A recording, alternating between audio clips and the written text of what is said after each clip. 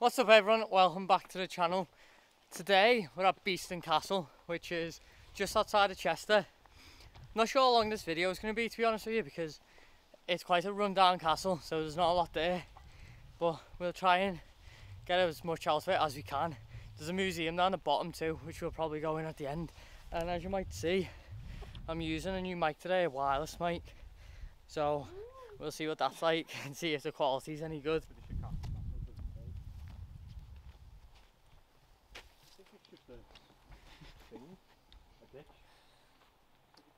Wonder if it fills up with water.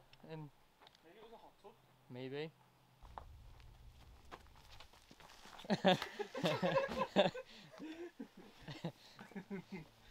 I love just trying to save it. Yeah, this walk is actually quite a lot shorter than I thought it was. As you can see, the castle is right there. So this will definitely be a short video. As you can see, the castle is quite run down, like I mentioned before. But the bridges, I think the bridge is quite new. That's why it's so intact. But it does look quite interesting. It looks like it probably would have been a really nice castle back in its heyday, but just, you know, deteriorated over time with no care. I will get the drone up in a minute so we can see what it looks like around the area, because the area does look really nice. It's by Delmere Forest, which is a nice forest.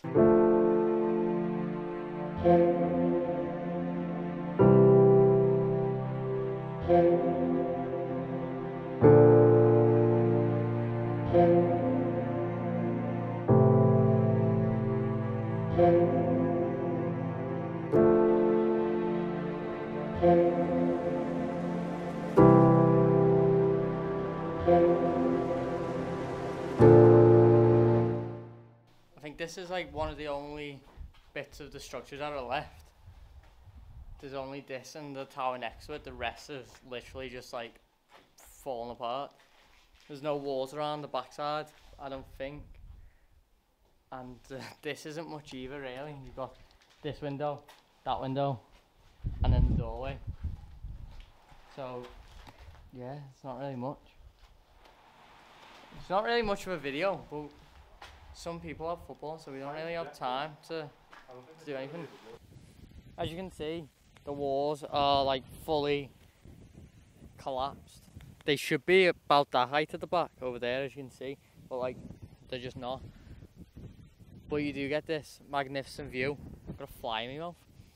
But you do get this magnificent view of the fields. You can see 8 counties from up here. But it is, as you can see, just farmland now, whereas a couple of 100 years ago this would have all been forested area, but it's all been deforested to make way for cropland and animal agricultural land, which is a bit of a shame because it would have looked amazing. Like, as you can see in the distance, there's a lot of wooded area, but it would have been amazing to just have forests lining the fields. This is the well. Is that an echo? Yeah, it's got an echo. I don't know how deep it is. You can't even see the bottom. You just filming Andy's ass? Yeah, I'm filming. Did you ask? Filming everyone's. Oh, look at that. Look at the. We're stood on the wall of the castle, right on the edge of this drop. It's probably like a 100-foot drop, maybe more, but it's worth it for the view. So it's ridiculously windy though, and that's probably all you're going to be able to hear, wind noise. Jack's chasing his hat as it blew off his head. But I missed it. I couldn't get the camera out quick enough. Didn't notice this, but as you can see, across the way, there's actually another castle. I don't know what castle it is. I think it might be Halton Castle, because we did see signs of that on the way, but that was quite far back, so I'm not too sure. They used to be made of copper. Copper is actually now more valuable than 1 pence and 2 pence. So they don't make them out of that anymore, but they used to be copper. And that's a big lump of it. Yes, I'm not quite sure what they make them out of. It's a bronze or a brass, but copper's so useful because you can heat it and melt it with other metals, and it comes out like bronze or brass or all sorts of things.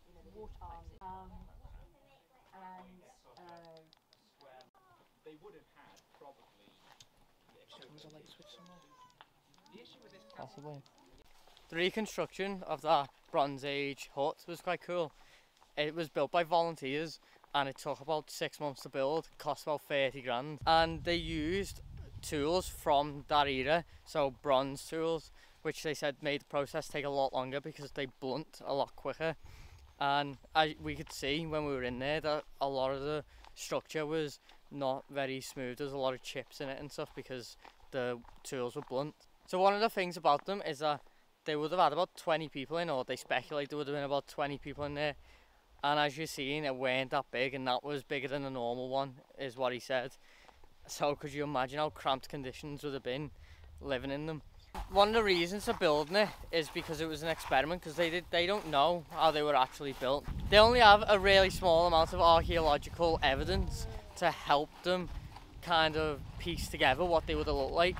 So the point in it was that they were building each part a little bit differently. So it had a few different walls, all made of different things, to just see how they held up. And they also put windows in, which they have no idea whether there was actually windows at the time. And then again, with the thatched roofing, they had it layered, whereas they believe it wouldn't have been layered, but they'd done it to see how it would have affected it from like rain and the weather. And they did say that it's watertight, it never leaked, so yeah. But we're just heading over to the museum now, and we're going to go check that out and see if there's any more information in there.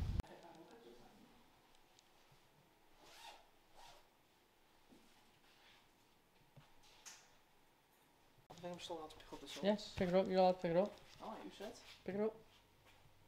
You're allowed to pick it up. You can't pick up, David. Okay, I'm trying to get out the way, and I found it.